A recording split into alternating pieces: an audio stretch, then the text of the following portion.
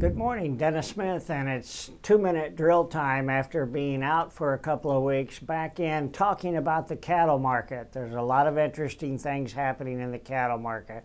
The Brazilian beef story blew things up last week, and that quickly seems to be going away from a bullish perspective, although it's a story that we will continue to monitor. But the cash steer market traded all the way up to a 132, 133, even a 134.5 top late last Friday.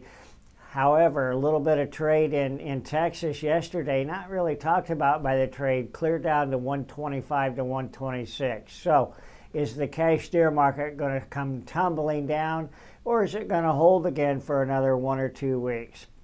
Wholesale beef appears to have topped out, as seasonal beef demand likely has peaked. So you have a situation of peaking demand, and that's normal for this time of the year. We've also seen the beef rise up dramatically. So beef is a lot more expensive now than it was 4 weeks ago. And you have an increasing slaughter and production pace. Weekly slaughters are now going to start averaging above 610,000. We are running a slaughter pace last week and this week as much as 12 to 14% above a year ago.